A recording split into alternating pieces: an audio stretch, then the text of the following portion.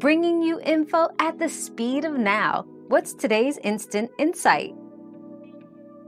Age affects the frequency of seizures in dogs, with younger dogs more likely to experience seizures due to genetic epilepsy, typically starting between 6 months to 5 years of age.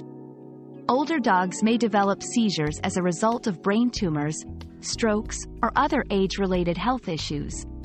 Regular vet visits and monitoring changes in behavior are essential for effective management at any age. Our quest for knowledge never ends. Thanks for being part of today's discovery. Subscribe, like, and share to join us on the next one.